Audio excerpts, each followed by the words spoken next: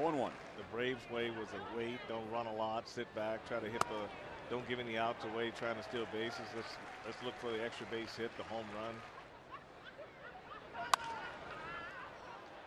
Still no balls and 2 strikes on Matt Treanor. When you look at what he's done with the outfield defense and what he's done with the base running. I definitely agree with that, Ryan. Having those guys that came up through the system that kind of vouch for him, that really makes his credibility that much stronger. Still 1 ball, 2 strikes on Treanor. It will be somewhat of a victory, getting him over 20 pitches. And there's another foul ball. All those foul balls are pitches thrown. And there's another one. And now you got like 4 foul balls to go with that. So being able to close the hitter out really adds a lot to why you have so many foul balls. It's getting the 2 strikes and not being able to make that pitch to get the hitter out. He has fouled off 7 of the last 8 pitches. Over, or he had anything to reach for down and away.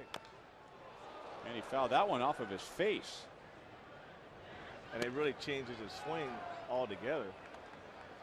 But he still got a foul ball out of it, but you can see the difficulty he had in getting to it rather than the fastballs up out over the plate where you take a much healthier swing at the ball. And a line drive base hit. Well, here we are in the top of the 2nd inning, and that's going to be the at-bat of the night. A 13-pitch at-bat where he fouled off 8. And he ties the game as Frank Coeur comes down from 3rd.